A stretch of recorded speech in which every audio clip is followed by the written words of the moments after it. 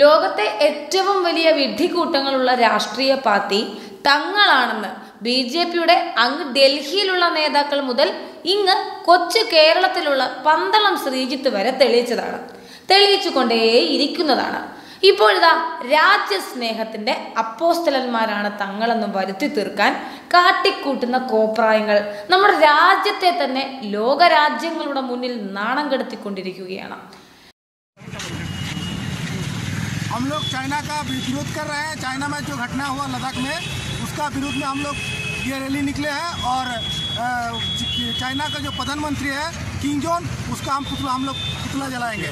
ബംഗാളിലെ ബിജെപി പ്രവർത്തകർ ചൈനയോടുള്ള പ്രതിഷേധ സൂചകമായി പ്രസിഡന്റിന്റെ കോലം കത്തിച്ചു.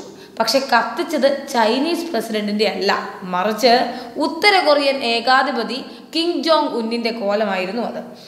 ഓർത്തു നോക്കണം ഇവന്മാരുടെയൊക്കെ വിവരം. കേരളത്തിലെ വിഡ്ഢിക്കൂട്ടം മിത്രങ്ങളുടെ തലതൊട്ടപ്പനായ പന്തളം ശ്രീജിത്ത് ഫേസ്ബുക്ക് ലൈവിലൂടെ വന്ന് ചൈനീസ് പതാക കത്തിച്ചു. അങ്ങേയറ്റം ധാർമ്മിക രോക്ഷം കൊള്ളുന്ന ഒരു പ്രസംഗമൊക്കെ നടത്തിയാണ് അഭിനവ രാജ്യസ്നേഹി പന്തളം ശ്രീജിത്ത് ചൈനയുടെ പതാക കത്തിച്ചത്. പക്ഷേ കത്തിച്ചത് ചൈനയുടെ പതാക അല്ല എന്ന് ഉടൻ തന്നെ കണ്ടുപിടിച്ചു നവമാധ്യമങ്ങൾ.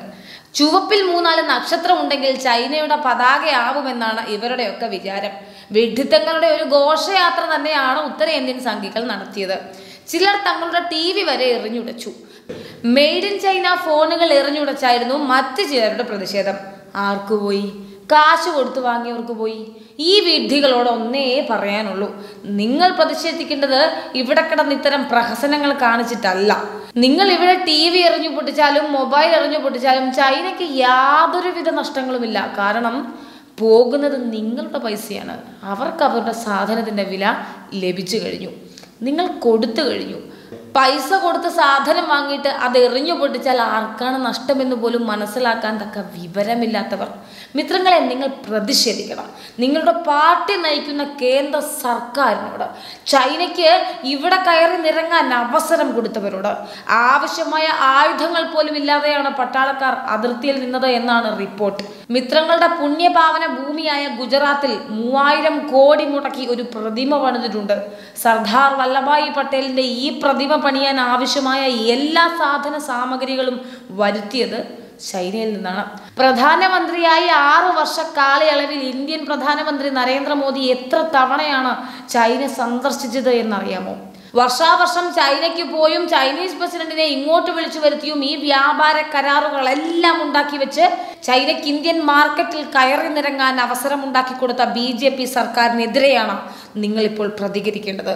ഈ കഴിഞ്ഞ ദിവസം 400 കോടിയുടെ കരാർ ഇന്ത്യൻ റെയിൽവേ ചൈനയുമായി ഉണ്ടാക്കി. സംഘർഷത്തെ തുടർന്ന് ഇപ്പോൾ കരാർ റദ്ദു ചെയ്തെങ്കിലും ഇന്ത്യ ചൈന സർക്കാരുകൾ തമ്മിലുള്ള ബന്ധം എത്രത്തോളം ആയിരുന്നു എന്നതിൻ്റെ ഉദാഹരണമായിരുന്നു ഈ കരാർ. സർക്കാർ ഇങ്ങോട്ട് വിളിച്ചു വരുത്തി അവർക്ക് മാർക്കറ്റ് ഉണ്ടാക്കി കൊടുത്ത് കയ്യിലിരിക്കുന്ന ക്യാഷും കൊടുത്ത് ആ സാധനം വാങ്ങി അവസാനം അതെറിഞ്ഞു പൊട്ടിച്ചിരിക്കുന്നു.